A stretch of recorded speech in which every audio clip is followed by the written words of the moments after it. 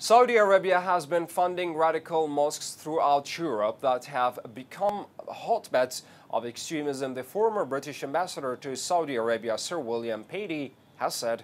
His remarks come a day after the government published a brief summary of a Home Office commissioned report into the funding of extremism in the UK. The full report is not being published for security reasons.